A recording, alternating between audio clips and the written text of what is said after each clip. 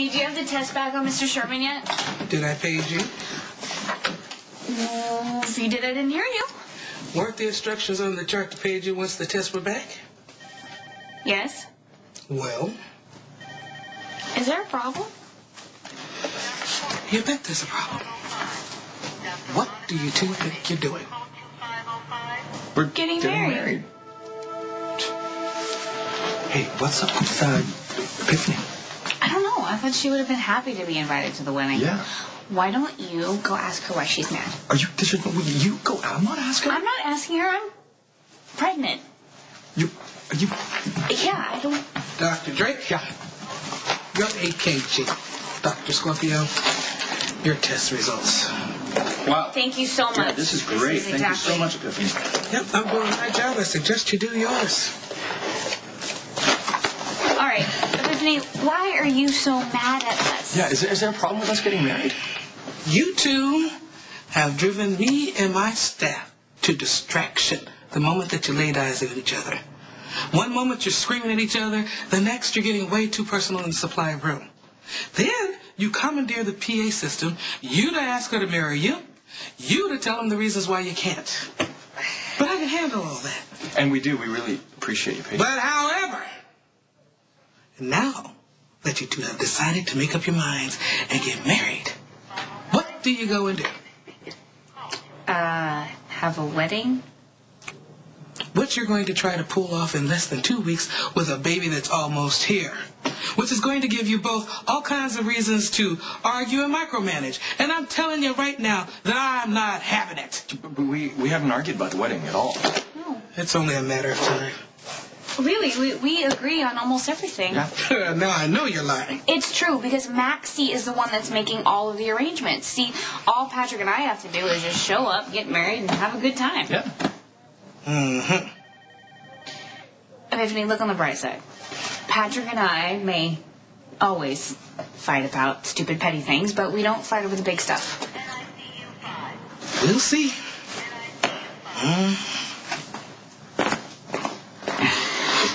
Well, have fun with Epiphany tonight. No. You're not leaving. I suddenly got very, very sweet. You traitor.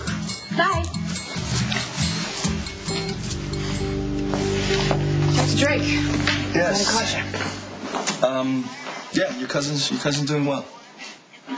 Could you be a little less specific? Her vitals are getting stronger every day. She's got no signs of paralysis or permanent damage, and she's responding well to physical therapy. I take it you're keeping your family up to date with this. That's correct. Good. And are they going to plan on making a visit? I don't ask you personal questions. I'd appreciate the same courtesy. Yeah, I understand, but I'm going to ask you anyways. Does your family know Sonny? Well, I guess that's why you gotta ask questions. You don't pay attention. Yes, of course, my family knows Sonny. And how are they with Kate and Sonny being married? Well, listen, you got a baby on the way, right? Since we're asking personal questions. I do.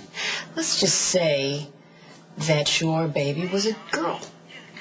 Well, matter of fact, we are having a little girl. How'd you feel about your daughter marrying Sonny Corinthos? Thank you for meeting me on zero notice. Epiphany was about to go into a rampage, and I needed a break. Haven't you heard it's not a good idea to be seen with me in public? Oh, come on. Aren't you being just a little bit overprotective because I have a butt in the oven? As long as we don't make it a routine. Okay.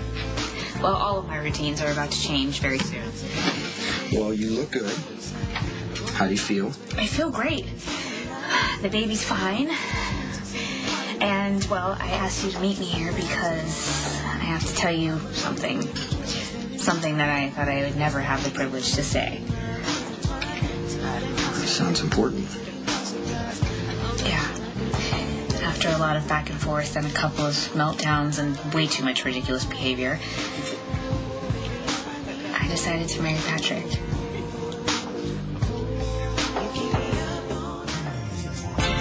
Congratulations. I know you and Patrick are going to be very happy. You know, I finally realized what was staring me in the face the whole time. I love him, and my heart is safe with him. Good to hear that. I finally found the courage to believe in a future with a man that loves me and loves my child. And I'm finally glad you got everything I wished for you. Well, thank you. I knew you wouldn't ask. Ask what? When I'm getting married.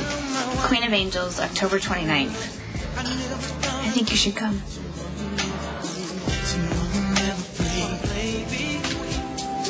I wish I could. Listen, before you say no, I can't go, just hear me out, okay?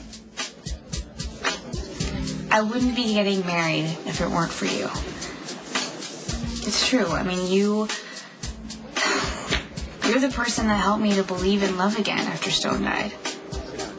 I probably wouldn't even be on the protocol if it weren't for you. It's not true. You're just scared. All you needed was someone to listen to you, think it through. That's all I did. It is true. After Stone died and I was diagnosed with HIV, I only pretended that I had a future. You were the person that made that future real for me. And you also helped me to believe in myself and believe in my own choices. And now I think that marrying Patrick is one of the best decisions I've ever made. I'd really like you to be there to help us celebrate. And I will be. In here. Not in person. I hope your life with Patrick and your baby is better than you ever thought it could be.